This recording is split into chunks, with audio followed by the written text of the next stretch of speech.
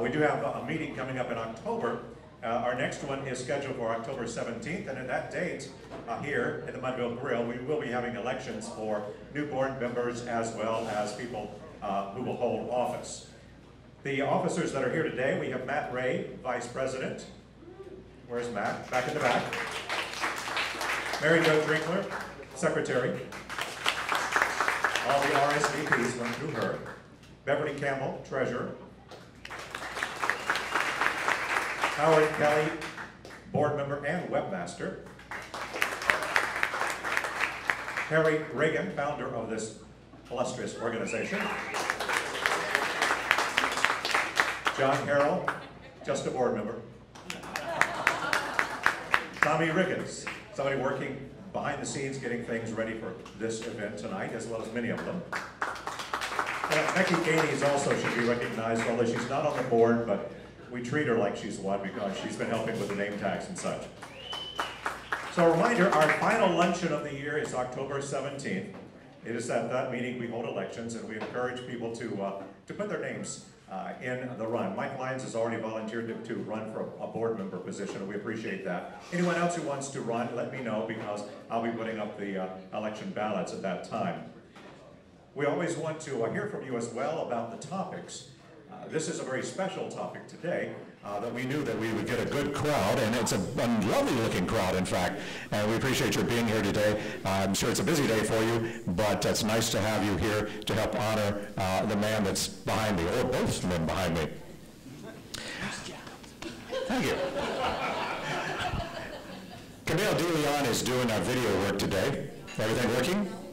Yes, they may have started at different times, but they should be all right. Okay, that's fine. I'm not important. Okay.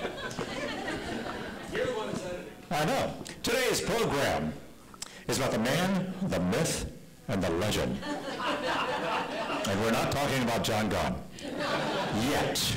He's still got a few more years to go before he reaches that status. But he is Becky's favorite meteorologist and our cat's favorite meteorologist. And we love, following Channel 4 during the any hurricane, because we know that they know what's going on. He's just not as funny as Richard Nunn. So hosting this is John Gaughan, and here's George Winterling. Thank you, Richard. I think Richard just thinks Richard's funny because they both have the same first name, but that's me. All right, so here is the legend, and not much of a myth anymore, George, because you've written a book. How long did it take you to put this book together, and did you have ideas of this book for a very long time? Well, the idea didn't come to me until I finished writing material in my computer. And when I got to writing an index to all of the chapters, over 40 of them, said, this looks like this is either a movie or a book or something. And so as I go to bed each night, at my age, you say your prayers. And all of a sudden, it just came to me. The Lord just told me that this should be printed in a book. And there are other people, not just family members, that will probably be here after I'm gone. There are other people that would probably find things that they can find that are similar to what they experienced growing up. And so it's been an all-around good experience of having the responses that I'm getting to the book. I would imagine the responses have been very positive, and I think from my own personal point of view, when I was reading your book, it's 155 pages, and when I got to the first 100, it took me about 3-4 hours, because I really went slow and easy. And in those first 100 pages, you really kind of broke down who was George Winterling and how you grew up, and the beginnings that you had here in Jacksonville and New Jersey and the like. Why did you spend so much time on that at that point in time? Did you really feel like you had to get a message to your family, or was it a message to the public? Where were you wanting to go there? I think mainly that was wanting to figure out where I came from and where I'm going. And I had to spend a lot of time going back to the family history. And after all, it was 1941 that I came to Florida. But before you're 10 years old, all of those memories are still just as alive, and they were just memories, because the only time I went to New Jersey was to visit my grandmother twice. And so I was trying to recreate that, not only for myself, but for my children and my grandchildren. And let's go to my questions here for you, George, because you see, I really broke down your book, and I want you to know this is called an iPhone. And the point of it is, You have an iPhone, I have a new phone. a new phone. I love it. And in my list of things here, George, I want you to understand, I really went through all of this. I have pages and pages of questions here that I want to ask. But I'm going to start with a simple one question about why did you name the book Chasing the Wind? When I first heard that, I almost felt that you had not gotten to some point in your life because you're still chasing something that's not really, you can't grab wind, can you? Or what were you thinking? Well, that phrase somehow came in my mind. The first thing I did, I looked it up in the Bible, and Solomon said it was vanity to chase the wind. And I thought, well, what does a meteorologist do?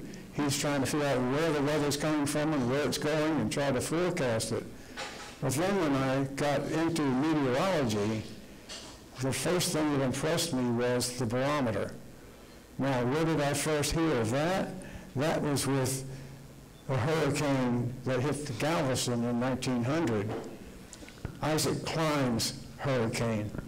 And they had evacuated those homes in Galveston. The tide had come up to the second floor, and people were swimming in the streets, hanging on to telephone poles. Well, let's talk about Isaac's big message here. This is one of the early day meteorologists, Galveston, Texas. And if you don't know the full story here, this is the most killer hurricane in U.S. history, and up to maybe 10,000 people passed away. So when you were talking about his message, tell us a little bit more as you remember Isaac's story. Well, they were talking about they were in this house and watching the people trying to find safety. A lot of them were drowning, and some of them were in the upper floors. Then there was an old man in that house. He had a barometer. Now, this is back in 1900. And he was watching the needle on the barometer.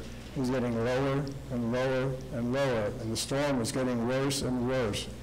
And they were really concerned for their safety. And all of a sudden, he said, it has stopped falling. And he said, it started rising, and they were all relieved, because when the barometer started rising, that meant the hurricane was moving away. And so the next I remember about barometers, when I learned how to plot the weather maps when I went into meteorology. What we plotted the weather station reports of all the barometers, not just around the United States, but the world barometers, the Pacific Ocean, the ship reports from the Atlantic, and draw the isobars connecting equal pressures. So this gets back to Chasing the Wind, and that's your beginning, and that's why you named the book Chasing the Wind. Okay. So you mentioned that you were plotting these, your beginnings in terms of when you were here in Jacksonville, and I'm not going to give a lot of it away, and if you haven't read his book, you should really read through, like I said, the first 100 pages. It tells a lot about the legend and the myth in terms of where he was in his beginnings and now how he developed himself through the 1960s and 70s. I really love that part of the book, to be honest with you, George. I went through the last 50 pages in about 10 minutes because it was all meteorology. It was a lot of meteorology. Let's talk a little bit about the family and stuff, but I really appreciated the fact that you opened up in those first 100 pages and taught us a lot about who you are. And when you were talking about how, and to know a little more background if you don't know this full story, is George went into the Air Force basically out of high school, right? Right. And as you did go to the Air Force, you went to San Antonio, Right. to Illinois, Right. to Alaska, Right. back down to Georgia. And when you got to Georgia, you would travel back and forth between Georgia and Jacksonville. Where was that again in Georgia? Albany, Georgia. Albany, Georgia, yeah. And you would hitch your ride. They called it Albany up there. Albany. But in New York, they call it Albany. That's true. I'll remember that now. It's not like Duval, it's Duval. How does that go, George? One more time, George. How's it go? Duval. There you go. But you were coming back from Albany one of those nights, and you felt like you had a presence of God and it changed your life. What was that all about? Well, I was walking from my rides, I was hitchhiking, I would lay out downtown, I had to walk through the streets in the starry skies, and I was walking toward where my mother was living, and all of a sudden I saw the stars, and they looked like the stars were just coming from the sky. And all of a sudden I just felt like there's a calling in my future. And the only thing I could gather was it says, well, go to your church, and there you will learn. And that's where I learned the Bible, and the Revised Standard Version of the Bible just came out. I was assigned to Alaska, and I ordered one, but before I arrived at the station in Alaska, the book hadn't come. And when I did get it, my goal was to read the Bible from the beginning, Genesis, all the way through the Old and the New Testament to Revelation. And as I was on the plane leaving Alaska, I was reading the last chapter in Revelation. But that night is the night you gave yourself to Jesus Christ when you were in your mom's house. But in my mind, when I read that part of your book, I felt that that was one of the defining moments for you personally as you made that declaration. And like you said, you went to Alaska, and how do we pronounce that location? What was it? Shemya. Shemya. Shemya. And one of the interesting, funny lines in the book, and I thought, where does George Winterling's garden begin? Where does George Winterling's humor begin? And it was this line here in the book, and you said something to the extent that you were talking about getting based out there, and what was it called again? Shemya. Shemya.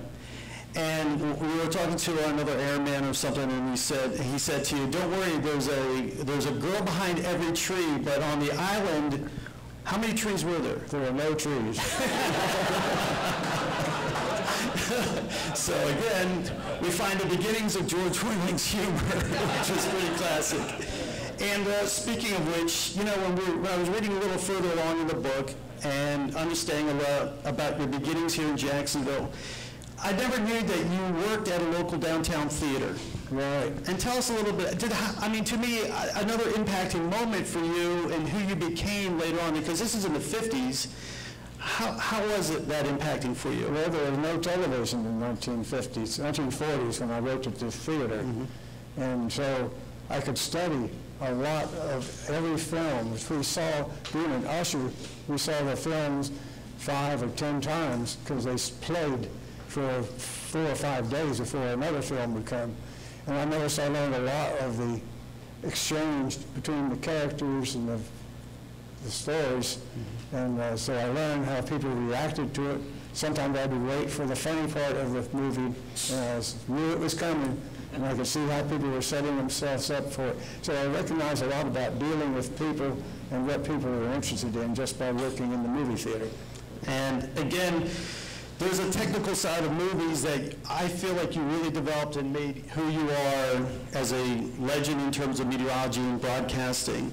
And that was when we flash forward about another 15 years later, and now you're on Channel 4 and you were working with film.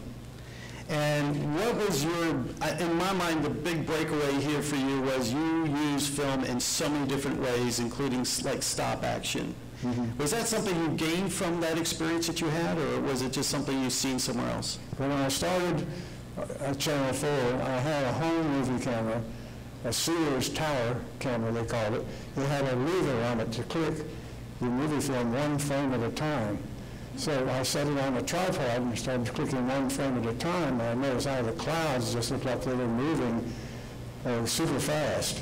And so that's what I did with the camera at Channel 4. Mm-hmm. And I used the films to do other things with the weather. I took the weather maps and I made cutouts and things like that and placed them on a weather map. And then I'd move them a bit and click a frame and move it again. So then I could animate different motions. In fact, when it comes to the fire season, and there are places in the country where the fire danger was high, the map was red, the camera was on a tripod, and I got lighter fluid with a piece of glass over the map. I put lighter fluid where the fires were, and lit the lighter fluid and clicked it camera, and there you saw these flames popping up. Now, that's done with the computers. Right. Now we don't do that because people will call and go, oh my God, there goes the West Coast. And then they hashtag it with that fake news. But look, George, I thought that was another huge moment. Did you see any other meteorologists? This is like 1963, 4, 5. You're doing this. Was anybody else out there really even performing these kind of tricks? I think there were different stations. Howard Kelly probably remembers. They used to have the reflectors on magnetic on the map, and they had a wheel that rotated in front of the lights. And with the polarizing of that wheel, those reflectors would have the rain coming down from the clouds and the sun shooting out the sunbeams. And so that was the animation. That back then as well, right? Yeah, it was a great gimmick. People watched it. Yeah, absolutely. And that was all before we had really truly color television too. Right. But when did we go color at Channel 4? 1967. And we had been doing black and white. In fact, when we got to color, before color, I realized I could wear the same color tie every day, and nobody would know the difference. It's funny, George, I feel the same way today. And then we got a manager that he sent us to Ivy's, and we could buy these shirts, all different colors, red, orange, purple, green, and the ties, they were twice as wide as the original ones.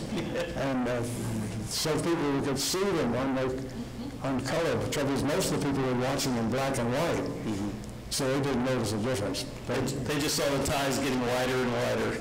Yeah, very nice. All right, so let's go back to what becomes a defining moment for you. You decided to leave the Weather Bureau, and you're making some decisions about you and your family, and you thought you might go to try broadcasting, but broadcasting was a tough decision for you because it was actually a pay cut from what you were doing. Yeah. And so describe that decision-making. It was a tough one, I'm sure, because you had at least two kids. You had 2 boys at this point. 2 boys. Yeah. And my daughter was she was born just after I started at Channel 4.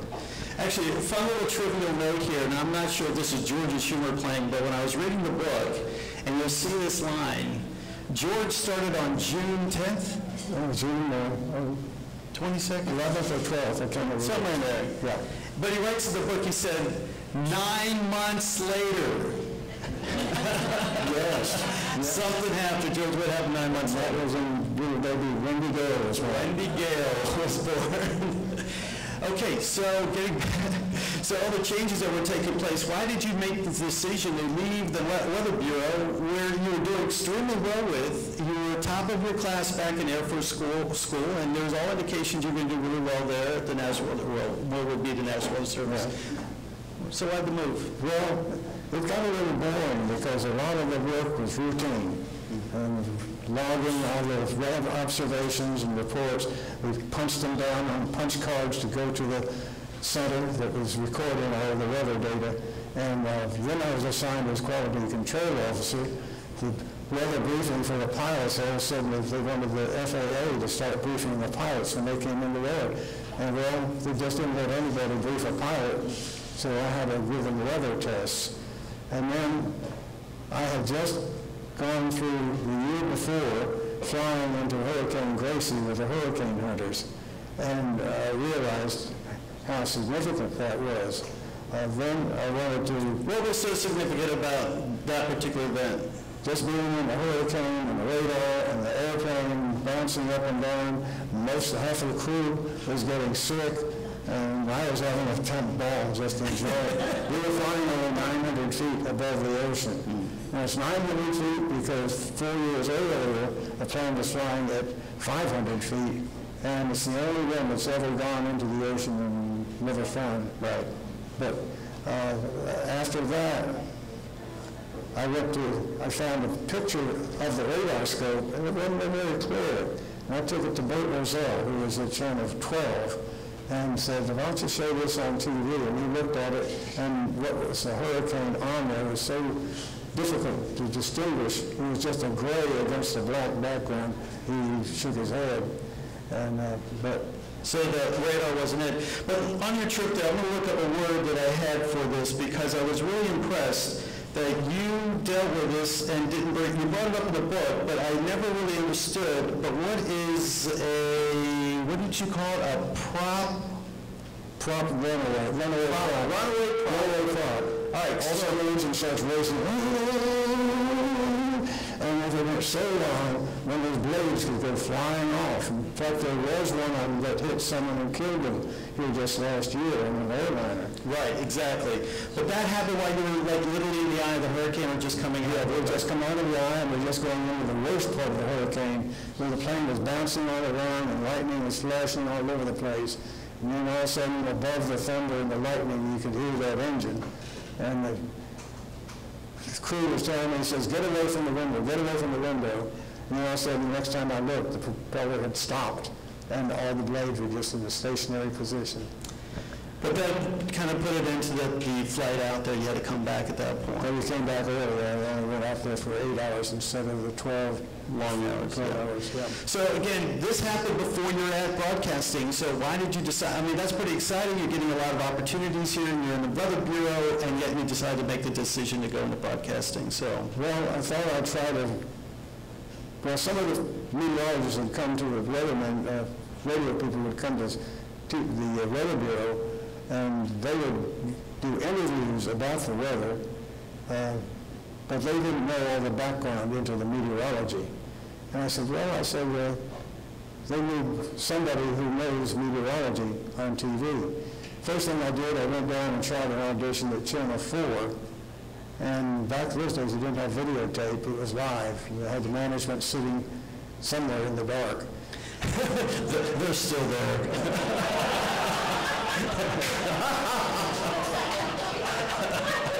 Keep going. But when I got through, they said, well, don't call us, I'll call you. Classic. There was an opening down in Tampa at WFLA, and I went down there and did the same thing, and got the same message, don't call us, don't call you. So 2 years later, after that, I said, I've got to learn how to polish up what I'm talking about. Mm-hmm. And I couldn't talk in meteorological terms because of Joe Blow and Mary whatever was sitting in the living room, and you don't explain isobars and barometric pressure, things like that. And so I polished up talking about in terms of rain, wind, sun, sky, sunset. And so I practiced that not only in my home, but in the car when I'm driving, I'll be describing the weather. And in the home, I had one of the large weather maps from the fax machine posted on the wall. I practiced talking in front of that map. Now, I got that idea from one of our meteorologists at the Weather Bureau. Most of them would just read the teletype copy and read the forecast and read the weather summary.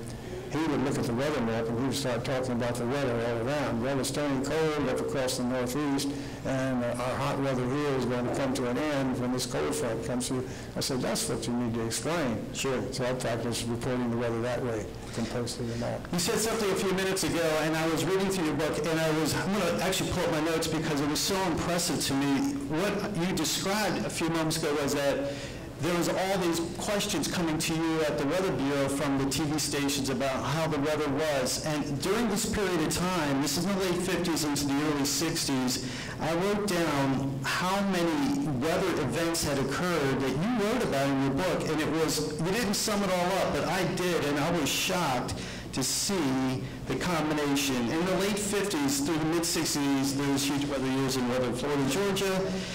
Before Dora, there were 2 severe nor'easters, 2 severe cold outbreaks, including a severe freezing rain event, a severe flooding event at Black Creek, which caused severe flooding, 2 major hurricanes impact Florida, Donna and Chloe, and this is all before Dora.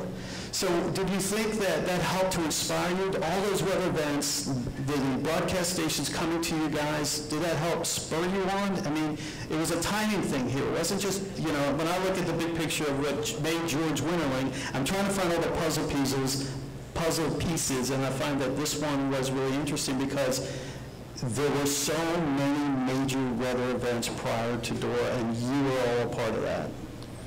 Well, I remember we had a weather log, the Weather Bureau, written by Walter Bennett, who used to be, in fact, he was Charles Bennett's father.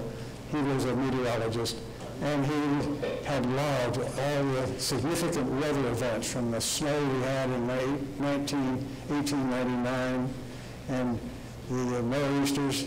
Most of the severe nor'easters came about every 30 years. 1947, and came the bad one in 1962. When the one in 62 came, I knew it was going to be worse than all the others, so I just wrote on the top of the weather map for the camera, a real northeaster. And that's the one that caused $2 million damage at Jacksonville Beach. So all of those events stood out, and it turned out 2 weeks after that, we had the coldest temperature since 1899. It dropped down to 12 degrees. The TV station, Channel 4, the water froze in the cooling towers. And that's the first I'd ever heard of that. Right. So those are significant events. And so those seem to spark the interest in weather. And then that freeze was the one that one of our cameramen came in with the pictures from his movie camera of seagulls trying to land on Cedar Creek. And the seagulls had hit the ice, it was frozen over. And they skied across. And a piece of ice would be thrown out there, and they'd chase it and slide and fall off. So that was very unique. So again, I'm looking for the confluence of events that came together to help provide the next big event for you in your life. And I know it's not Wendy Gale, but in this case, it was Dora in the fall of '64.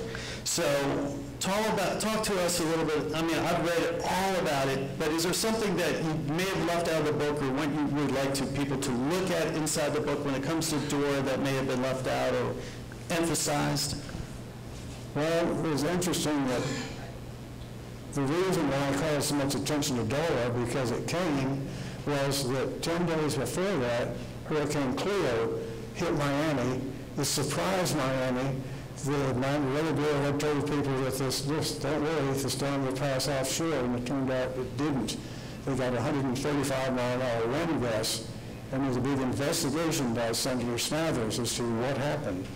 And they explained that it was just the warm water right there off of Biscayne Bay that just gave extra energy to that hurricane and increased those winds. And people woke up with some of their windows shattered and things like that.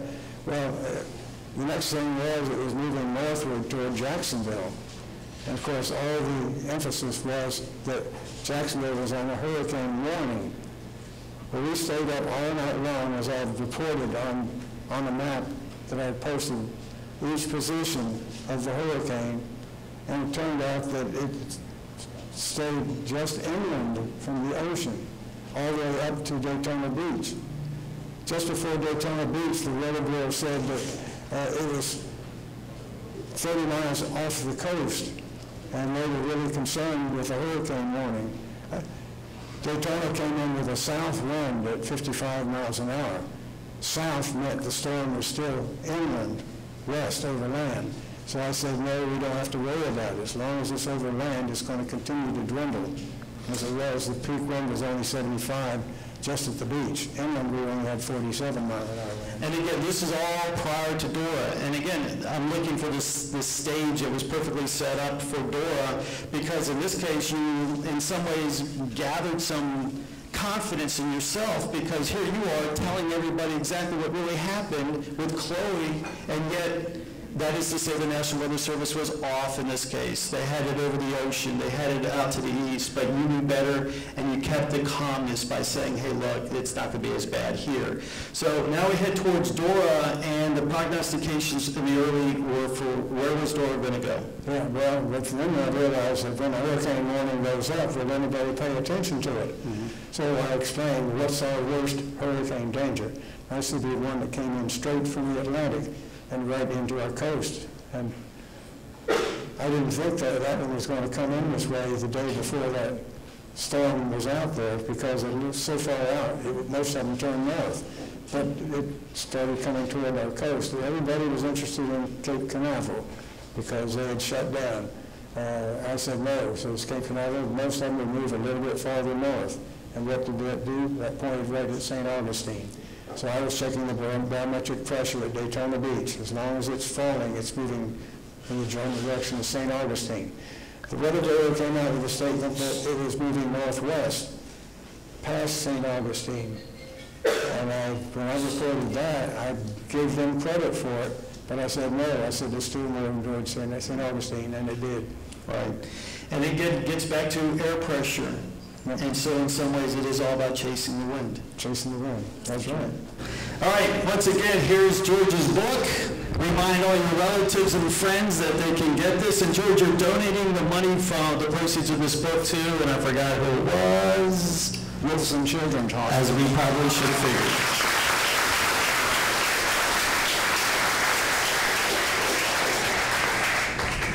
One last comment from someone. I'm told Tim Deegan wanted to say something. Wow. That's what Howard Kelly told me. My boss says I need to say something, I need to say something. I don't want to take up too much time. I could go on for hours, George. I should probably just say thank you. I remember when I first moved here in 1982, and within months, I would hear comments about this other guy doing the weather. And it wasn't the chief meteorologist at Channel 4, it wasn't even George Winterling, it was George. I mean, even back in 82, if you said George, I don't care what station you watched, you knew who people were talking about. You knew what people were talking about. You knew it was about meteorology. So for that reason, I told a guy in my neighborhood today that if there is there's one word, I think John would agree with me, if there's one word that you could use that would say, answer the question, why do you meteorologists get paid? It would be George.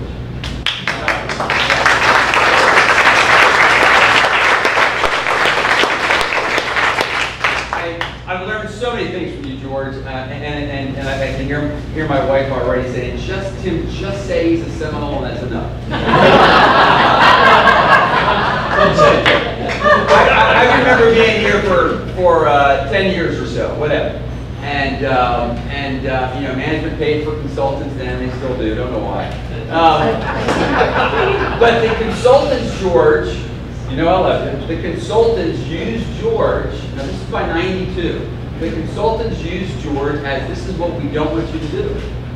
And what I took away from that was, wait a second. Here's a guy who's a scientist on TV. He's his own person. He's authentic.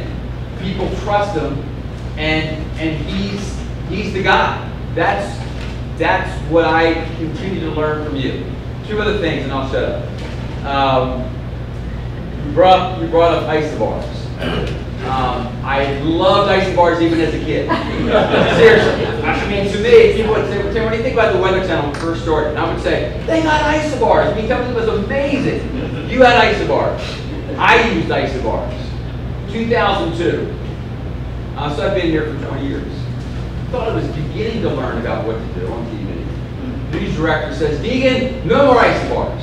And I literally almost lost my job because I specifically said for the next 5 minutes, but George uses isobars. Final note, and John, you already touched on it, which is beautiful. There was a weather safety group that used to meet with George. Harry Schnabel maybe set it up. And Jack. And it was specifically the idea that supposedly people tended to listen to meteorologists. We're trying to get this thing about safety out to people. Why don't we have meteorologists say talk about things that are significant to public safety? So we meet there.